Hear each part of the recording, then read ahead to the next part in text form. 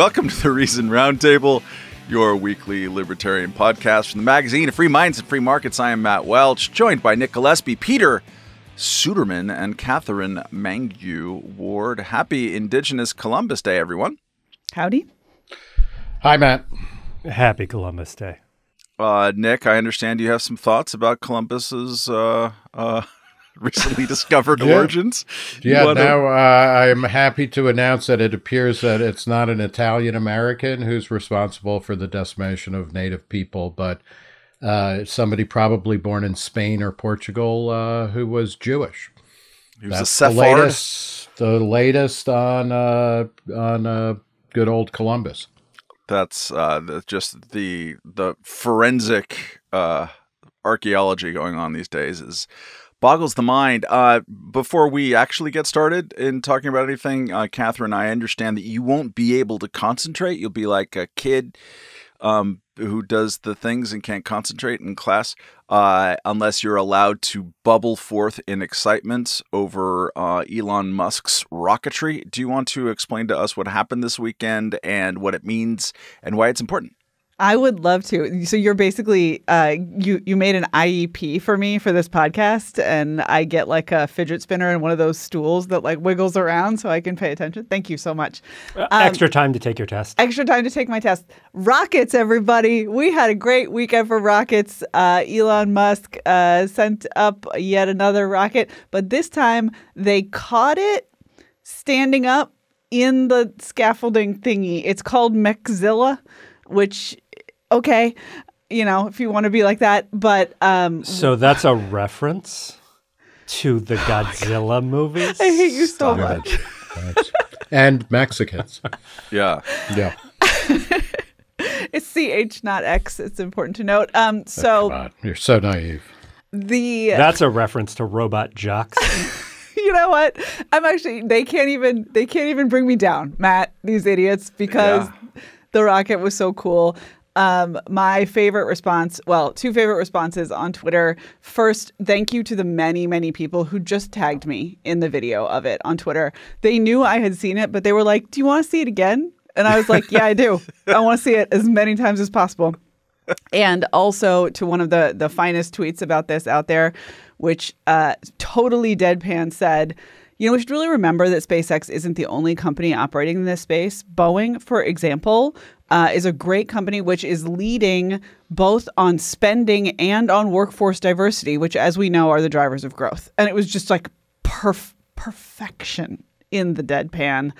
You know, we all have a mixed relationship with Elon Musk, but catching that rocket on its way down was extremely cool, and we got to give him that.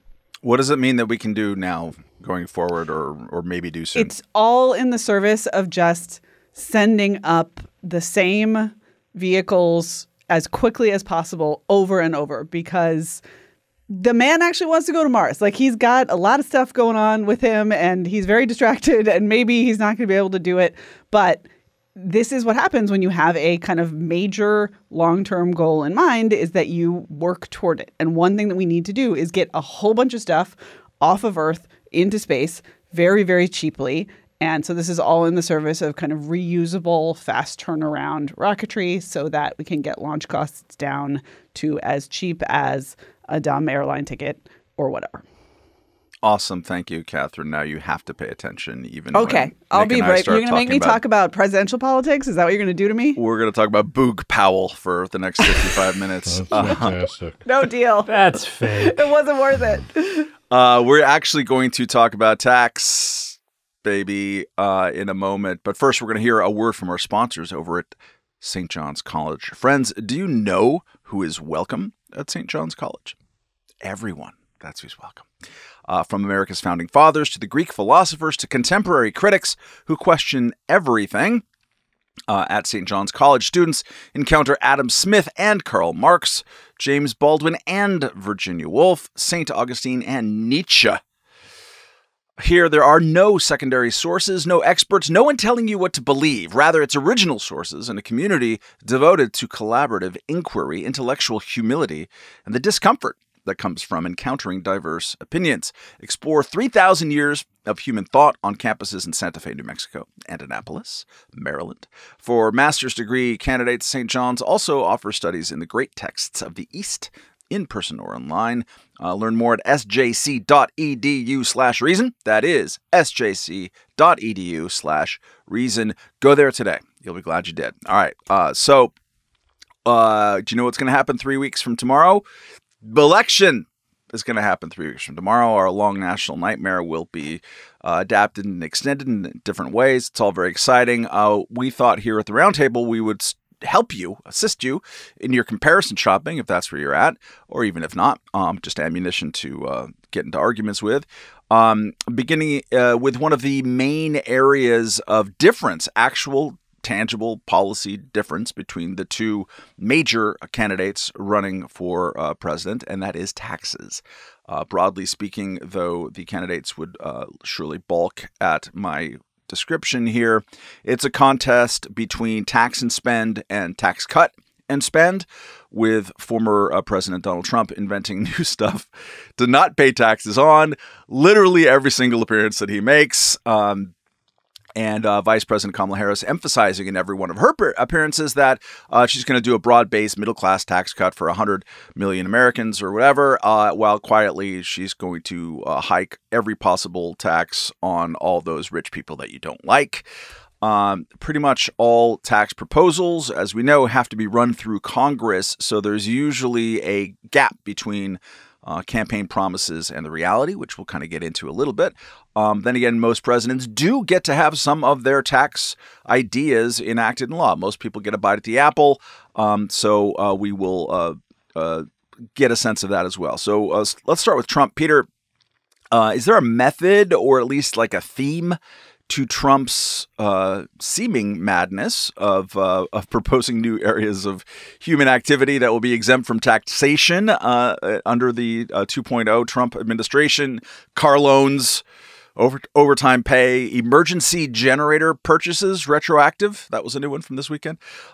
Is he starving the income tax beast in some way and heading towards consumption taxes and tariffs?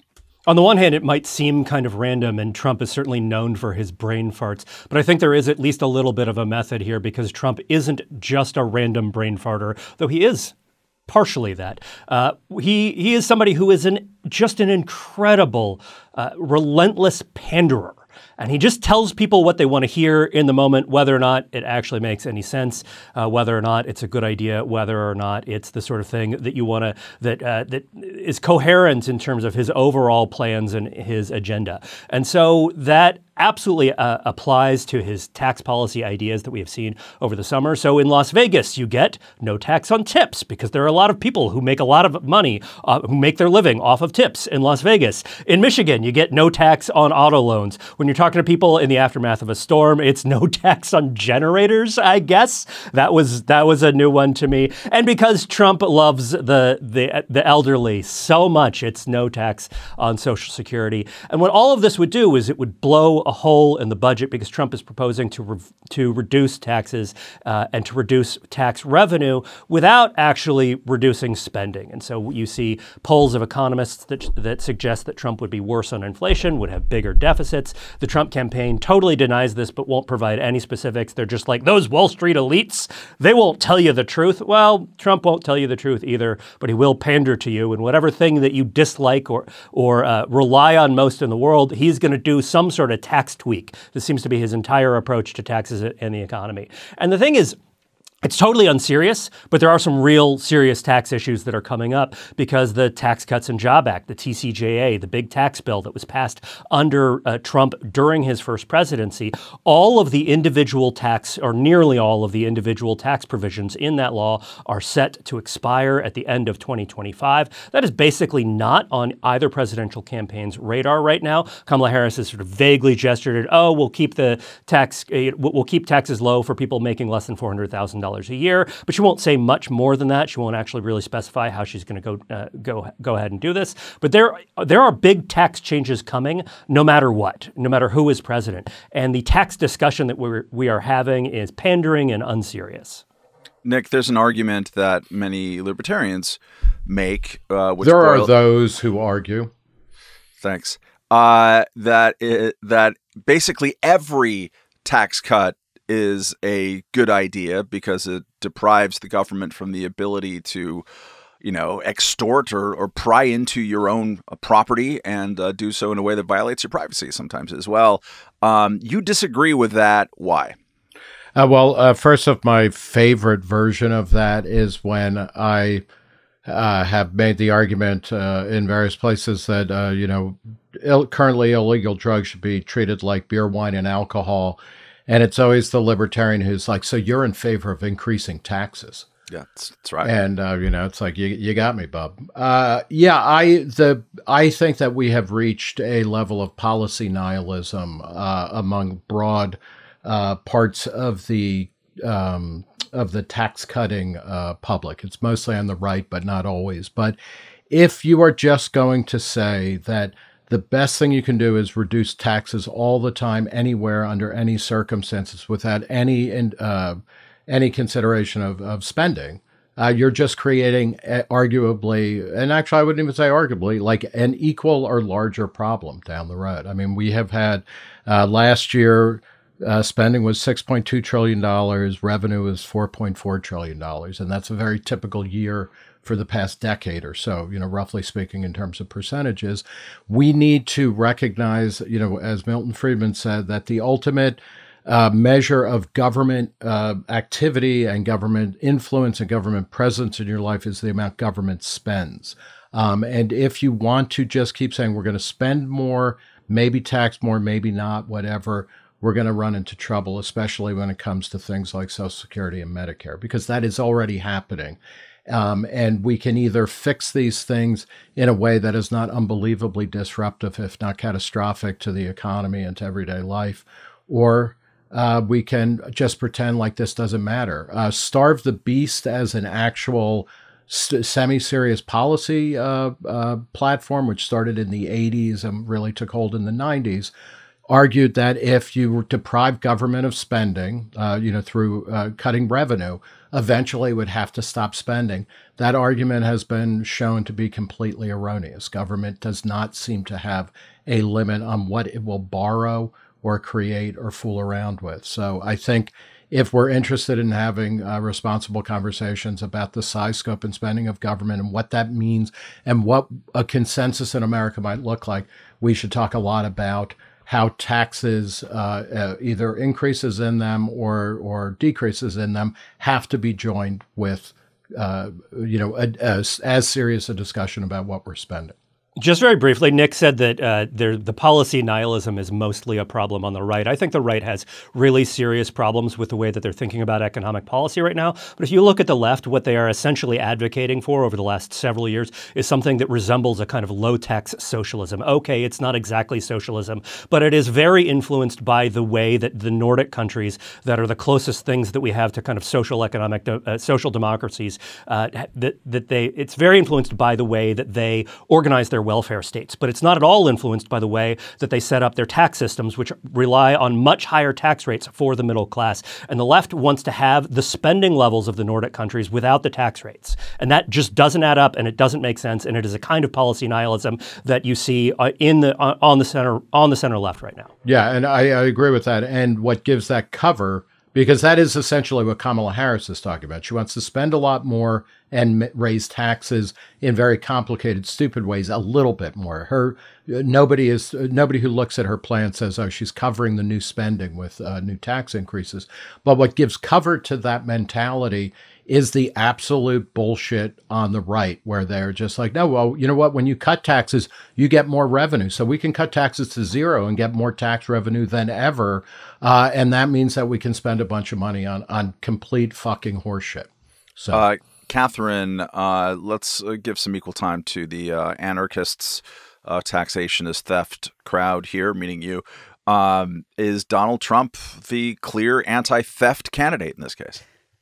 I think actually in this case, the thing that comes to my mind over and over in this election cycle is taxation is also bullying. And so many of these proposed changes are just trying to get people to act different. They're trying to get people to make different choices than they currently make. Now, to be clear, the status quo is a nightmarish labyrinth of bizarre incentives on all kinds of behaviors, including, the mortgage interest rate deduction, which pushes people to buy houses, including, to the extent that it works, the child tax credits, which push people to have kids. There's like many, many places. Obviously, the way that people allocate their assets is hugely determined by the tax code. And that's unavoidable as long as there are taxes at all. But so many of the current brain fart proposals from both candidates are actually about changing people's behavior and will change people's behavior in ways that they don't want to admit. So, for example, the no taxes on tips thing. Do you want to tip everyone in your life? Because that's what's going to happen. If we actually did no taxes on tips, which we won't, it'd be like, tip your tax accountant. Tip your dentist. Tip everyone, because of course, you know what, Catherine? Some of us who live in Brooklyn already do tip all those people. Matt, who's living the next year as Frank Sinatra for a book project, you've been tipping everybody. Absolutely horrible. This is a thing that people explicitly complain about, the fact that we've shifted into a culture where more of certain classes of service workers rely on tips in ways that are, suboptimal for consumers. This will shove us all the way in that direction. Interest on car loans? Oh, gee, what do you think is going to happen? You think people will just continue with super reasonable car purchases where they, price the interest into their family budget? I don't think so. And that's before you even get into the corporate tax rate stuff, which of course has a much bigger impact on the economy. So yes, taxation is theft, but more importantly, in this election cycle, taxation is bullying. This is the federal government putting its thumbs on every scale about how you live your life. The wonk term of art here is regulation through the tax code, and that's very much what is happening here. Bullying. Peter, let's talk a little bit about the policy nihilism aspect of it. You can sustain a policy nihilism when the horrible future fails to materialize. And one thing that I hear from some people who are otherwise libertarian curious is like, yeah, you guys have been whining about entitlements now for my whole life, and I don't see any problems. The thing that's supposed to happen, come on, the thing is not happening yet, so why not do the nihilism? So can you tangibilize, which is definitely a word, maybe even specifically when you factor in what Trump is proposing or suggesting sometimes to do, which is to not just remove taxation on Social Security benefits, but I think also some of the contributions into Medicare. What's going to happen? How are we going to get to that day, and when is that day coming when it imposes reality on us that we can't postpone anymore?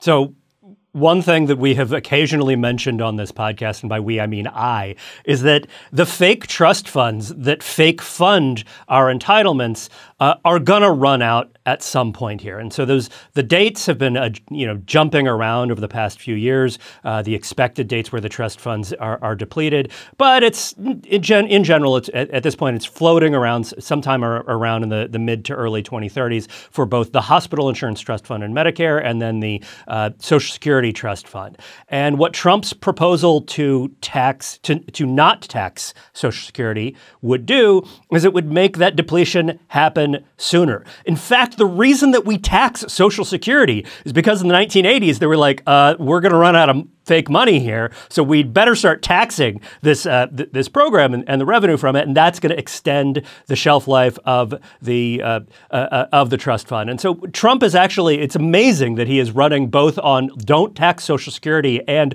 also it would be totally immoral to touch Social Security at all. He is not planning to fix it. He has no idea how he's going to actually fund the gap that he creates there, and it's not just that he's not planning to fix it or do anything about the fact that it's going to expire. It's that he now is proposing something that would actually make it expire sooner, and so that you would run out of fake money a year or two earlier. Now, one thing to remember about this is that changes to Social Security are much more difficult under current congressional rules, specifically the rules surrounding the filibuster and reconciliation bills, the Byrd rule, which generally does not let you pass changes to Social Security without 60 votes. It is very difficult to imagine that Trump Trump could actually muster 60 votes for this. It's just a much higher threshold. You would run into both partisan and budgetary dynamics there. And so making those changes to Social Security, I think, is probably more likely to be bluster in the end, because Trump, as we know, just brain farts this stuff into existence because he likes to pander and say stuff that will sort of sound good in the moment. He doesn't actually care whether anybody is going to do it a year or two from now if he becomes president. But the fact that he is running on, you absolutely cannot touch Social Security, we would never do that, and also a plan to touch Social Security and make the trust fund run out faster, really tells you just sort of what level of seriousness you're looking at with the Trump campaign and its approach to economic policy. At the same time, there's something insane about taxing Social Security payments. Absolutely. The whole design of the system is insane. Every element of it, right? It is like it's like fractals, right? Like when you zoom in on fractals, they're just as complex. But it's like every time you zoom in, is a little dumber than the whole from which it was cut off. I mean, it's an infinite regress towards stupidity. These programs are fractally stupid because no matter how much you zoom in on them, they remain just as stupid. And yes, I absolutely stole that from Neil Stephenson. This is what taxes should be. Flat. They should be fair. They should be highly visible, and they should, as much as possible, encourage as few economic distortions as possible, economic decision making. To get back to Catherine's point about bullying, because I am a elder gentleman, I get AARP bulletin, and they helpfully, as you might imagine, Social Security and Medicare, actually probably even more, but Social Security and Medicare are big issues for their readership, and they interviewed Donald Trump and Kamala Harris, or people who claim to be them, and this is what, one of the first questions was, what are you going to do to make sure that, keep the government out of my Social Security? Trump's answer was, we are going to protect the sanctity of Social Security through growth. That was it. We're just going to grow the economy, and that's going to take care of it. Kamala Harris's answer was, we're going to keep it safe by making billionaires and big corporations pay their fair share. So, we have equal picks here. Both of them have ironclad plans to keep everything perfect. So rest easy, America. And I think in a lot of ways, the important thing about those ironclad plans is that the vast majority of voters don't have to do anything different. It will cost you nothing is the essential argument. No, it's going to cost your them. Kids who aren't talking to you anyway, and your grandkids who you never see, and constantly traipse dirt into the house or something like that. They also said, when they were asked about Medicare, this is the way that they were talking about making sure that program never has to change, or maybe even get more generous with benefits. Donald Trump said, we're going to make our country successful again. And then he noted that we will be bigger than Russia and Saudi Arabia combined when it comes to oil and gas production, which we already are. So mission accomplished. Nailed it. And then he said, growth is a very big factor in everything I say. So that's nice. Kamala Harris on Medicare, making sure that big corporations and the wealthy pay their fair share in taxes, which, by the way, they can afford. So this is it. I mean, that's it. That's as much policy as we're getting. Katherine, can we say, yes, go ahead. Though, I don't want to be like 100% cynical about the growth stuff. Like, obviously, Trump is just using it to be like, look over here, growth.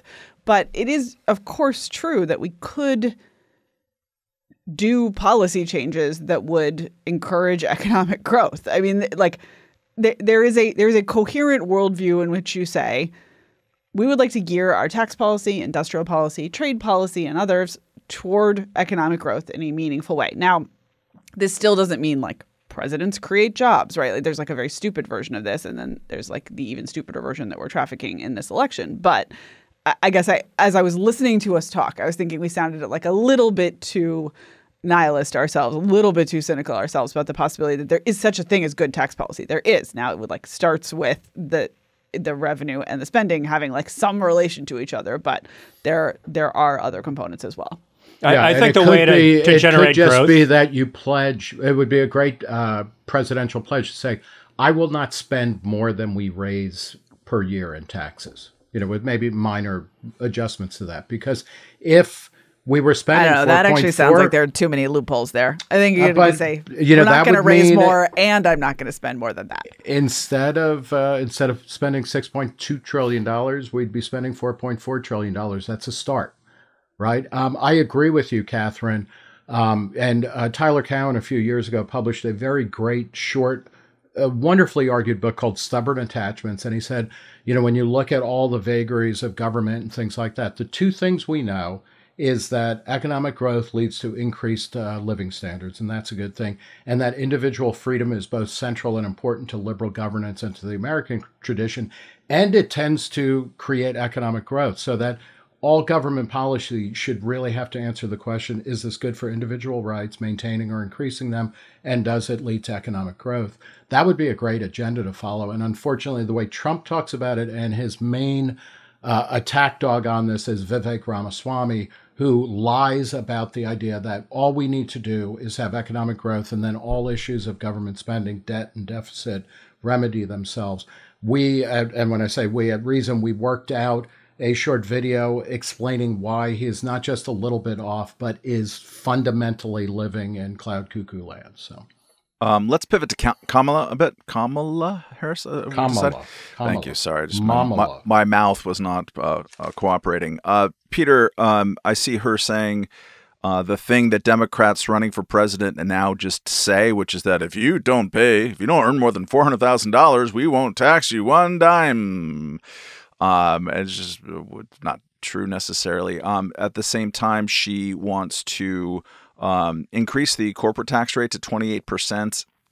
And there's been some idea, I don't know what the status of it is lately, because sometimes she gets talked out of her more statist ideas by some of her Goldman Sachs friends, but of taxing unrealized capital gains.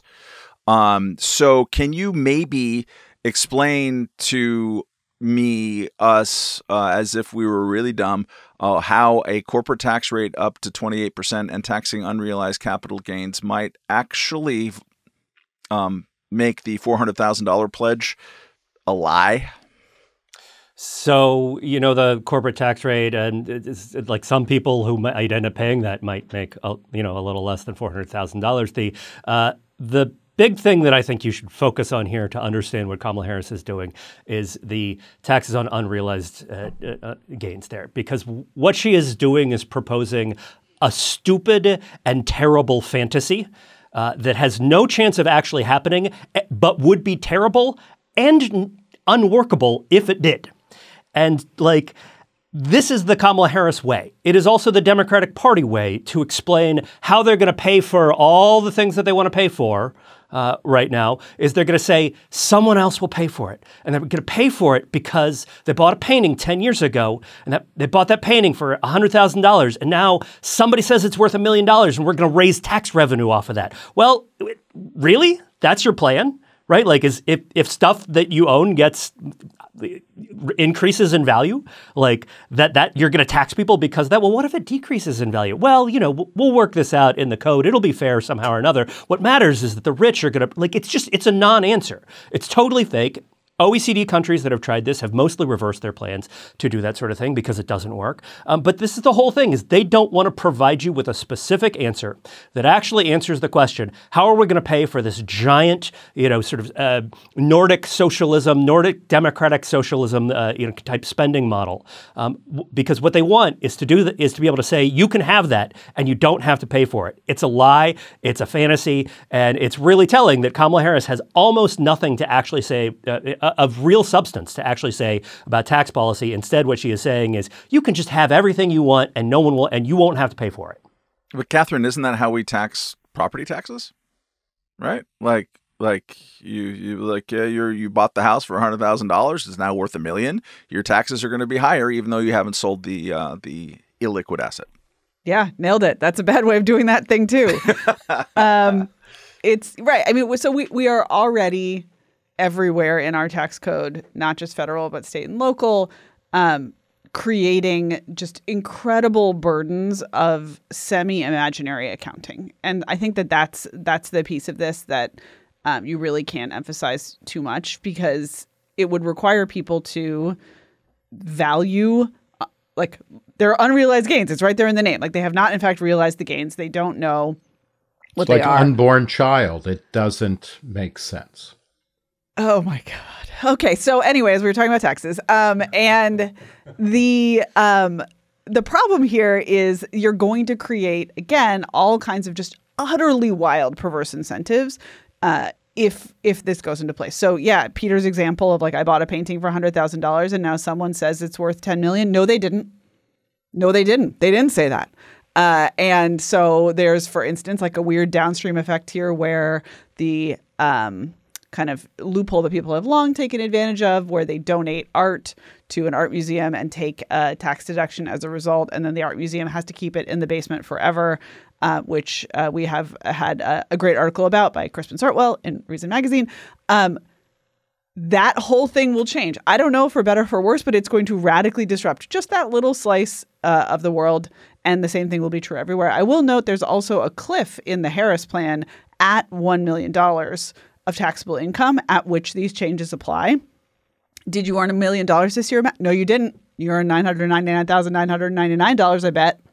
And that kind of thing, like anything that has kind of a hard cliff, a hard drop off in that way, is just immediately incredibly ripe for exploitation.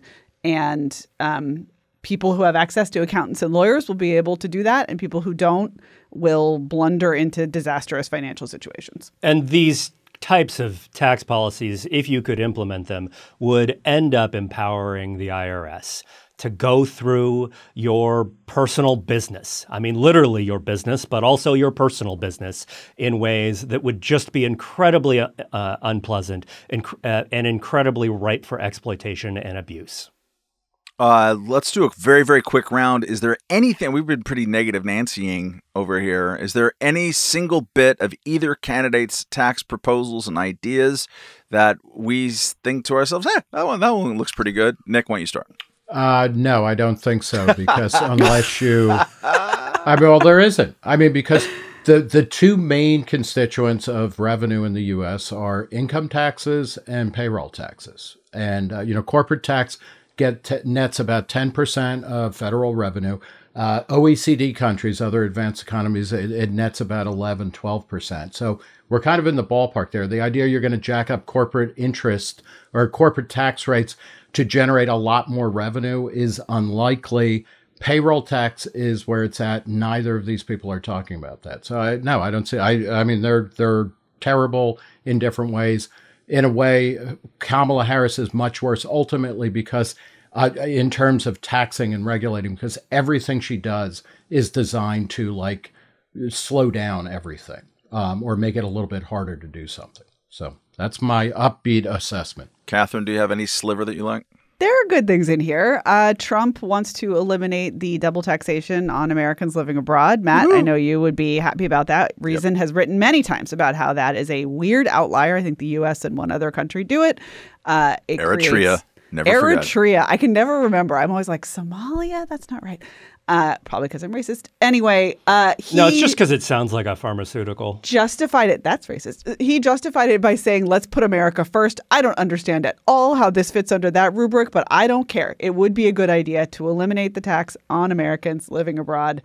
It's just a crazy tax that shouldn't exist. Peter? Unrealized gains should not be a tax policy. It should be the name of a DC gym chain. That's true. Want you. That's a good. I like that one. I want you to expire like the tax cuts in 2025. Not till the end of next year. Yeah, that's right. All right, let's get to our listener question of the week. But only first after hearing a word from our sponsors over at the University of Chicago. Friends, in an election year, meaning like this year, it's too easy to get lost in the fog of news and opinion. Understanding the real-life impact of political events can be a challenge in these even-numbered years. So have we got a podcast for you. It is called Not Another Politics Podcast, brought to you by the University of Chicago's Harris School of Public Policy. Not Another Politics Podcast provides clear, research-driven perspectives on the biggest issues of the day. Get the insights you need to truly understand the political landscape. No spin, just facts. Subscribe today at harris.uchicago.edu/NAPP. That's a lot of stuff. That's harris.uchicago.edu/ reasonroundtable.com/NAPP, or just look for Not Another Politics Podcast wherever you acquire such instruments of media. Do it today. You'll be glad you did. All right, reminder, email your brief queries to roundtable@reason.com. This one comes from Doug Allison, who writes, Reason has had a venerable tradition of the writers and editors penning short essays to explain for whom they will vote for president of these United States. I just received the print edition of the November issue, and these expected essays are absent. So will y'all be letting us know for whom you will be voting for, or, in Katherine's case, abstention? Katherine, if I'm not mistaken, we might be doing just this exercise as soon as this week. So why do we do that? And what can you hint at? We don't want to reveal everything. This is a tease, not a revelation necessarily. But what have you learned? What are we building in there? So, yes, we will be rolling out that feature this week online. A couple reasons it's not in the print magazine. One, I think we actually haven't put it in print, at least the last cycle. Two, I don't know if you know this, they switched the candidates pretty late in the cycle this time. Yeah. So, for instance, had we collected people's intended voting plans just weeks ago, they would have been null and void. So yes, the entries are rolling in right now, and the teaser I will offer is frankly not going to surprise listeners to this podcast. People are not too excited about their options. We have more I haven't decided yet in this cycle than ever before. And so I am going to be forced to tally some of these votes as 1/2 votes since at least 2 staffers submitted either or answers. Shouldn't they be kicked out? The question isn't whether or not you're going to vote. It's who are you voting for? No, and no, if they these are haven't made people, up their mind, tell them to go to hell. There are people who have decided to vote and are 50-50 between 2 candidates. I think that's reasonable to share. It's interesting information. They're categorized, I suppose, as undecided, since they are in fact undecided. So yeah, stay tuned for how all your fave Reason staffers will vote. People were also much wordier this year, which is interesting. Lots more to say. Nick, as someone who is wordy, are you shocked, shocked in the year of our Lord 2024 that we're still pretty well alone on doing this thing that we've been doing since 2004? Yeah, and I'll give a plug, Matt, because when they kick in our front doors, it was you, Matt Welch. I learned it from you. From watching you. You were the one who suggested that we do the staff-wide. I was but a lowly. I was a Reason peon. I was. You were. I think you might have been a contract player. I was like doing the 25 years ago this week. In any case, yeah. I mean, I am shocked that more media outfits don't do this. Slate was the only one. I have no idea if they still exist. They do, weirdly. Yeah. Okay. Yeah. I mean, they're the only ones I know besides us that have been doing it for a long time. Deadspin did it. Deadspin did it like a sports website. A sports website that doesn't exist anymore, and they did it just because Tim Marchman, who I know over there is a funny guy, very lefty, was just irritated that like Reason would have something over Deadspin. So. Yeah, I think it's somewhat useful, and I can't imagine anybody's going to do it. The thing I don't have a lot of respect for are professional journalists who say I don't vote because I'm covering this. That's the halo effect of the movie Perfect, which I think we've discussed several times on this, where John Travolta is a Rolling Stone reporter who goes undercover at a health club that is overcharging its customers, and he's trying to get to the heart of the story, and he ends up sleeping with Jamie Lee Curtis as an aerobics instructor, and he realizes that he has gotten too close to the story. And when you port that argument over to who are you going to vote for, and people say, I'm not going to tell you because I cover politics, that's a real big fuck you to the reader. It was the name of the health club, Unrealized Gains? I think when you end up sleeping with Jamie Lee Curtis as part of your investigative report, those are realized gains. Yeah, that's right. You are, and you're probably going to write about it too, right? So, Peter, you live in Washington, D.C. What do you think about the idea of think tanks doing this? That'd be fun, wouldn't it? It would be fun, except the whole thing about this is that in journalism, but also in the think tank world, there are at this point so few surprises. I think Reason is, it is to Reason's credit that you actually don't know who a lot of the staffers might end up voting for. I work here, right? I know these folks. I hang out and I drink with them. I edit their articles. I read their stuff, and there are times when I'm surprised by some of the answers here.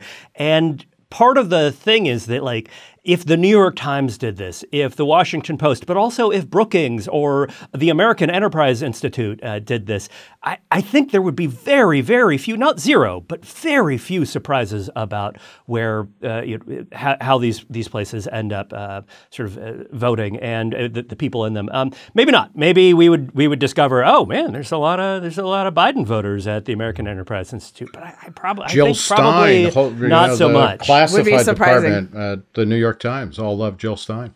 If there's Biden voters that that would make sense to me because they have not stayed up to date on what's happening in the election. I remember I said Biden, didn't I? Yeah, they're all the same. John Ashcroft's that opponent, was a senior moment. In the Missouri Senate race in 2001, right? I will, even though he was dead. I will give a one teaser, which is that we do have one Reason staffer who has participated in the voting forum who will be writing in someone who is no longer actually on the ballot. So I will give you that from one of the major party primaries. That's interesting. I will just shout about you mentioned Slate, Nick, in one cycle of memory, 2004, 2008, I forget which, they disclosed their votes. And to Peter's point of like whether it can be surprising, like it wasn't surprising, but the lopsided nature of it was like 55-1. That like changes the way that you think about a publication when it's that much in that direction. Similarly, people could make. I believe the one Romney voter is now working for the Dispatch. And there was like one libertarian voter, which is obviously Jack Schaefer back in the day. But yeah, I think that it provides interesting information. It's also at heart, like the best reason for doing it is it says to your consumers, your readers, your listeners, whatever, that you trust them. It's fine. You know that they're going to take them out of context when they're trying to like say something bad about Reason. And it's like, great. Awesome. We've given you something to talk about, and we're not afraid of the ramifications of being transparent with the audience. That was supposed to be kind of what journalism was supposed to do. I do think, the Washington Post in their bios of writers, they say who they are, and then it's like the first thing you learn about them is what school they went to. I think it would be more meaningful information if it was who'd you vote for in the last presidential election. Much more, yeah. And Matt, is the fifth column going to be doing this? I would be curious to see where that lands. Every episode of the fifth column is some version of that, probably. But Moynihan's not going to vote. And Camille is probably going to, hashtag MAGA. I don't know. But that we don't talk about that on this podcast, as Katherine rightly points out. Let's go, speaking of medias and podcasts and such, and go quickly. We saw an unusually high amount of media and interviewing activity with the candidates for president and vice president on the major Democratic and Republican tickets. Whether it was Kamala Harris on Donald Stern, that'd be funny. That's what I would love. Wow, Donald that would be great. Stern having a radio show. That would. Everyone at Brookings is going to be voting for Donald Stern. I think so. Yeah. Probably not. I don't think so. Donald Trump, or Howard Trump, apparently, according to my brain, was also interviewed by comedian Andrew Schultz, former Fifth Column guest. Unsurprisingly, these efforts led to a metric fudge ton of cringe. So let's go quickly around the table and pick out one cringeworthy moment that we observed in the last 7 days since last we convened here around this fictional table. Katherine, what did you see that made you go, ugh? Kamala Harris went on Stephen Colbert, and they did this like, oh, well, since the election is all vibes, who would you like to have a beer with? And then they pulled out, purportedly at her request, Miller High Life in cans. And the champagne of beers. Those open. And as she was opening her, she said, you know, the last time I had a beer was at a baseball game with my husband. And I was like, oh, God, I hate every single thing that's happening here. And then Did she like start talking about home runs in the 1970s? And yeah, right. So it's like, obviously she's not out here drinking a lot of beer. And then the best moment of that interview was Stephen Colbert saying, okay, let's name our favorite billionaires, 1, 2, 3. And then he said, Oprah, really fast. Then he was like, you can't have Oprah. Who's yours? And she said, in all seriousness, we have to agree that teachers and firefighters and nurses shouldn't be paying a higher tax rate than billionaires. Hate it. Hate every bit of it. Pick a billionaire, girl. There's perfectly nice ones out there. Peter, what cringed you?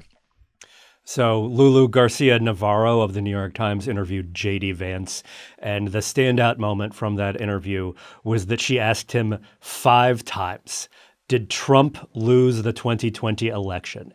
And every single time, J.D. Vance just didn't answer. Instead of responding directly with a yes or a no, he would say some version of the words, did big technology companies censor a story that independent studies have suggested would have cost Trump millions of votes? And he just says this over and over again, like he's stuck on a loop, like he's a record, skipping because you got one of those you live in an apartment with that's bouncy. Does anybody else have a record player and floors that kind of bounce? Become a member of this podcast? I feel like somehow you don't want to answer this question, and this is your strategy. It was bizarrely repetitious. The whole thing showed. It was just embarrassing because what you see is Vance doesn't want to say, well, of course Trump won the election. He doesn't want to just be a flat-out election denier who says Trump won, period. That's not Vance's position. Vance's position is, I'm not going to say the words Trump lost. And he's not going to say the words Trump lost because he knows that Trump lost, because Vance is too smart to not know this. He is not a true believer. And so this is entirely an exercise in a Trumpy cynicism. And it's just gross the way that he has let Trump abuse him and make him into somebody who can't just say the thing that he absolutely knows. Why are you shaming his submissiveness? Donald Trump isn't abusing him. He signed up for this. He loves this. I mean, it's a time-honored role of the vice president to eat their own previous policies for breakfast crow. Nick, what did you see that was cringeworthy? For me, the most cringeworthy interview moment happened on Howard Stern's interview of Kamala Harris. And Stern is like Jack Nicholson after the lobotomy in One Flew Over the Cuckoo's Nest. It's like, what happened to this guy? And I mean, it happened years ago, a decade or so ago, but he wore a suit and tie to interview the vice president. He talked about how, I had a day off, but the only person I would come to work for today was the vice president of the United States, Kamala Harris. And it's like, wow, this is just awful. But at one point, he was leading her on, and all of these interviews were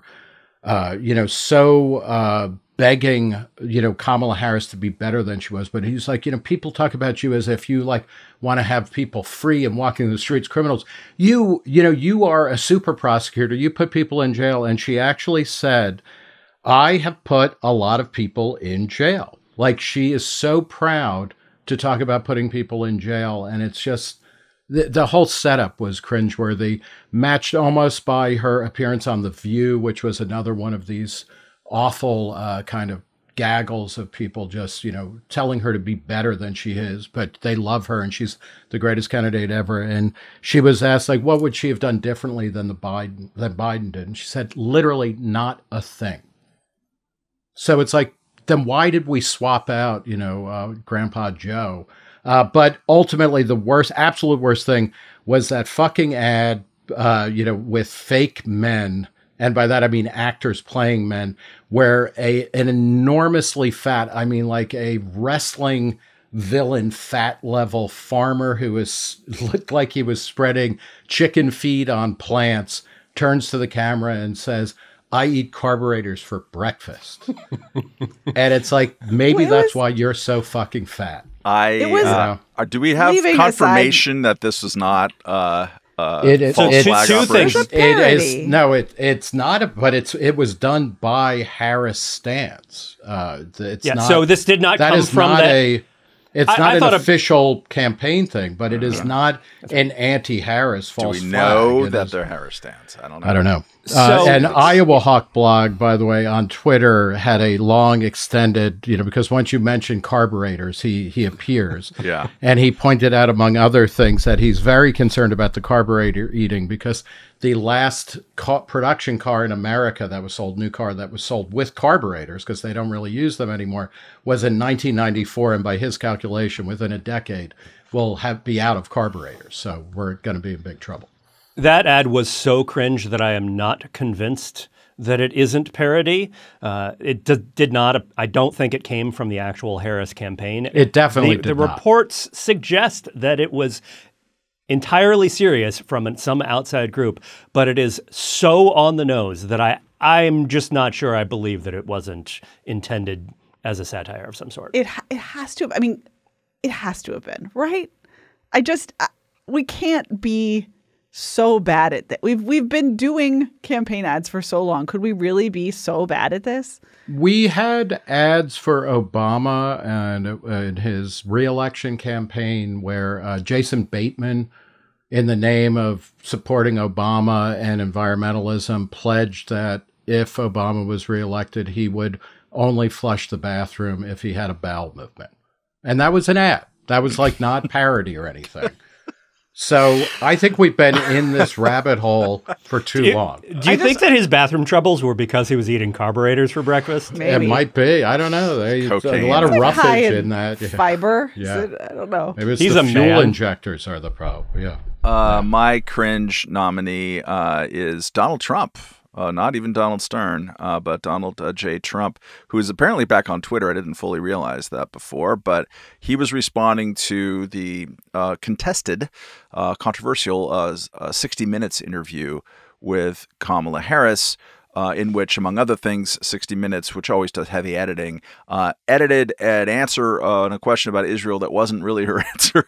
It's kind of just really bizarre. And then released another video that was a completely separate answer, which different valence overall. Anyways, his response to that was to call it, and I think you'll know when I'm reading all caps, a fake news scam, which is totally illegal. Take away the CBS license. Election interference. She is a moron, capitalized, and the fake news media wants to hide that fact. An unprecedented scandal. The Dems got them to do this and should be forced to concede the election? ? Seriously, people! It's been 8 years of this! At least Larry King put ellipses in his USA Today column, suggesting, no, there's a gap here that you need to fill in. Something's been removed, and it's the logic. It's not totally illegal. You shouldn't take away their license. It's not election interference. She might be a moron. I don't really know. It's not. I'm not really judgy like that. And it's not an unprecedented scandal. And also the Dems shouldn't be forced to concede the election. That is like 5 major things wrong in about 27 words. So I find that cringeworthy because it's embarrassing at this point. That interview also was worth watching because, what you find with Harris whenever she is asked a follow-up question or challenged to explain a little bit more, she kind of falls apart. I thought the 60 Minutes interview was actually quite informative. Yeah. Mark Whitaker, I think his name is, did a pretty good job. All right, let's go to our end of podcast, what we have been consuming in the cultural arena. I guess Katherine and Peter attend the same book club or some crap. What do you guys read? So I believe both of us over the summer read the new Neal Stephenson novel, Polo Stand. It comes out tomorrow, I believe, this week. It is a historical epic, the first of 3 books in what he is calling his Bomb-Light trilogy about the dawn of the atomic age. But really, this one is about communism and science, and why one of them is bad and the other one is good. And you can guess, given our own predilections here on this podcast, which one is bad. It's communism. And the book is so funny about how stupid communism is. It does this great thing that it sort of treats communism very seriously and deadpan straight-facedly. And then also, and then in the process of that, just shows you how that era of communism of the 1930s. So this is most of the book is set around the 1930s and sort of the dawn of the communist era. And it just shows you how cruel, how stupid, how pointless, how incredibly wasteful of resources and talent the entire communist apparatus edifice is. And it does so in a way that just sort of is like, oh, this is correct and funny. But then the other thing it does is it offers you a tour of America around the 1930s. So you get to see San Francisco as the Golden Gate Bridge is going up. You get to see the World's Fair in Chicago. There is this great long segment in the World's Fair where it just sort of walks you through what is going on in Chicago and all of the wonders and the way that the Chicago World Fair's wonders sort of like there's echoes in today's technology, but he's just reminding us that the world we live in is this wonderful scientific miracle that goes back decades or a century. And it's fun, it's episodic. It is also, as I said, only the first of 3 books, which means it's kind of a third of a book. Like most Neal Stephenson novels are about 900 pages long. This one's only 300 pages, but that's because he only wrote the first third of the story. It's really delightful. If you like Neal Stephenson, if you hate commies, if you love science, you will enjoy this book.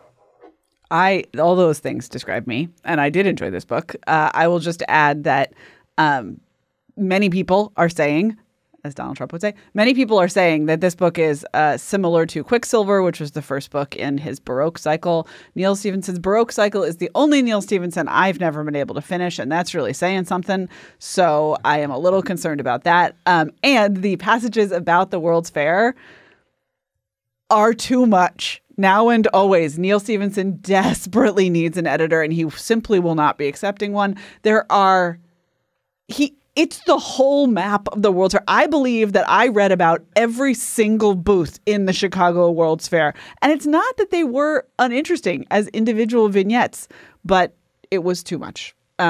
Still, I read it. I will read the next one.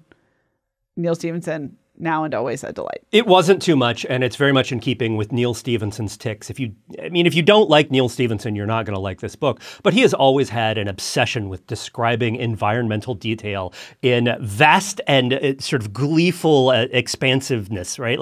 Like he takes you around a place and is just like, let me show you every little detail of this physical location and help you understand not just what it looks like, but how it functions. There is a description in like chapter 2 or 3 of a Russian blast furnace and all of the workers and all of the crazy stuff that is like being built and done around there, and also the ways that it's incredibly wasteful and abusive and inhumane. But he's just like, I have mapped this thing out in my head, and I'm now going to offer you a tour of this entire facility so that you will understand not only how it works, but also how it is a metaphor for the deep stupidity of the communist system. I will let our listeners decide which of us is the right person to judge whether there was too much description about a thing.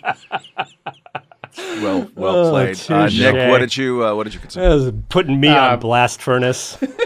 I read Charm: How Magnetic Personalities Shape Global Politics by Julia Sonnevend, who is a sociologist, and it is a look at how charm, or what she calls magnetic personalities, affect politics. And she talks about people such as across the political spectrum. So people like Kim Jong-un are here, Angela Merkel, the New Zealand prime minister during COVID, Viktor Orban. And it's a really great look at the ways in which different leaders connect with their audiences and how that either hurts them or mostly helps them.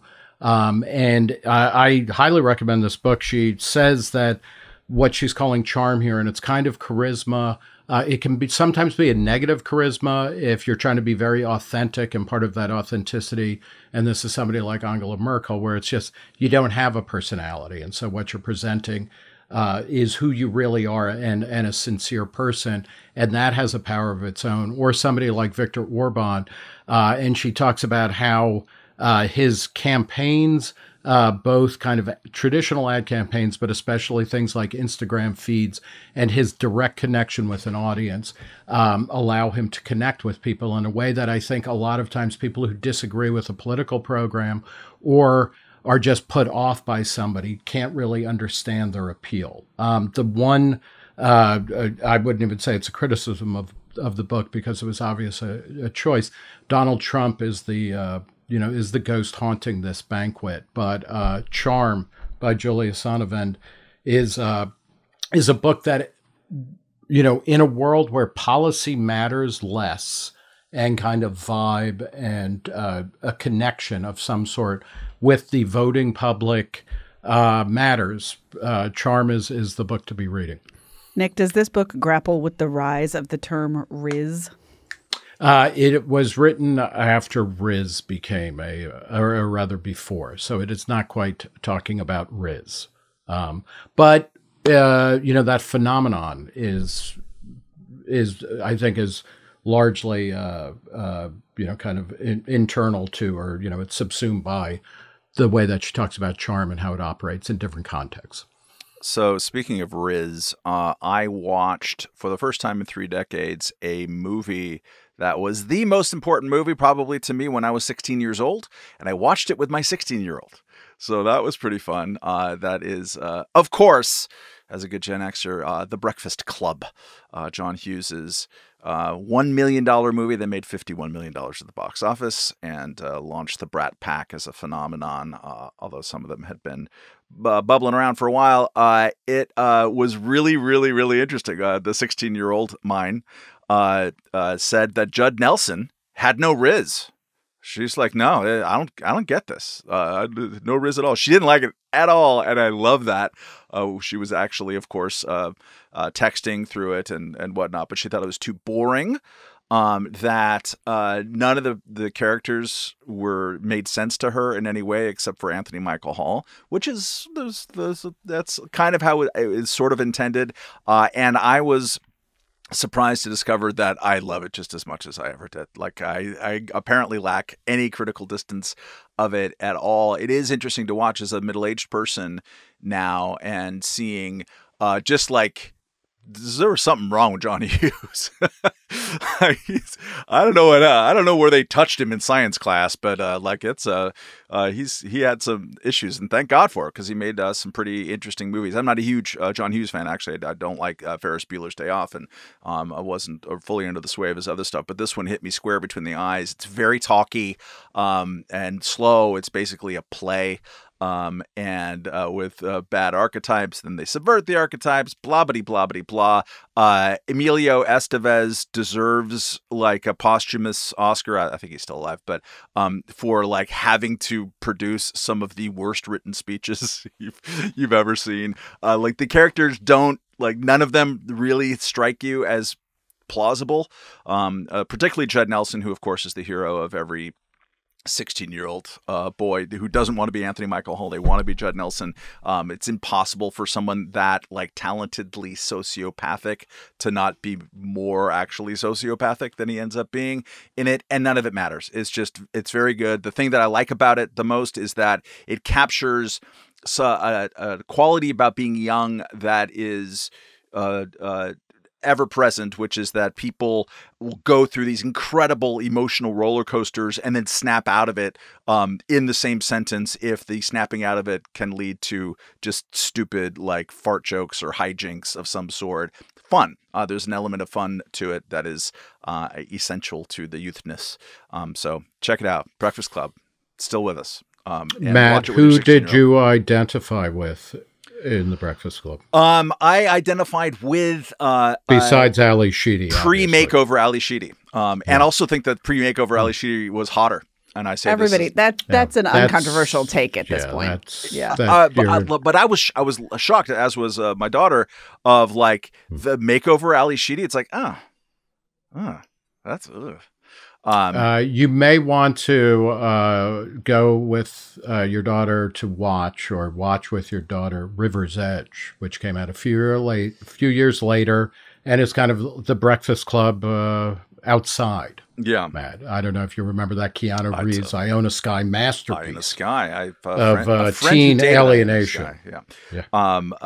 It's a fun thing to watch with your teens, Katherine. So when your teens started acting real teeny, I recommend looking at the teen movies of your youth. My tweens and early teen introduced their granny to The Princess Bride this weekend. Oh. She was babysitting and they picked a movie and she had never seen The Princess Bride and they had. And so they were like, it's time for you to get educated, Granny. And that's how that went down. And if I may say, my parenting is going spectacularly. Please tell me that Granny shared my disdain for the movie. She liked it. She said it was quote, quite amusing, which for her is pretty solid review. Stop it with the rhymes. I mean it. Anybody want a peanut? All right, that's all the really, really lame jokes we have time for here at Reason Roundtable podcast. From the movie. If you like what we do as an organization, please consider a tax-deductible donation over there, reason.org/donate. All of our podcasts live at reason.com/podcasts. We have a number of events upcoming, including the Reason Roundtable Live in New York City at the Village Underground, which is totally sold out, of course. But you can get on the waiting list, and I recommend that you do so. And even if you don't, get in. These comedy clubs and drinks and stuff. It's fun. New York, fun, great, love it. Nick, other stuff you want to riz up here at the end? Yeah, on Thursday, October 24th, we'll be doing a live interview with Musa al-Gharbi, a sociologist whose book "We Were Never Woke" is out and offers a fascinating insight into contemporary elite academic and media culture, but also what's happening in the election, apparently, where we're seeing racial and ethnic and working class groups separating from the Democratic Party. Musa al-Gharbi's book is fascinating. He's a good guy. That's in Midtown. You can go to reason.com/events to check that out, as well as we've got a couple of upcoming Soho fora and whatnot. All right, we'll see you next week. Katherine won't, because she's a traitor to her class, but some version of us will be here next Monday. Goodbye.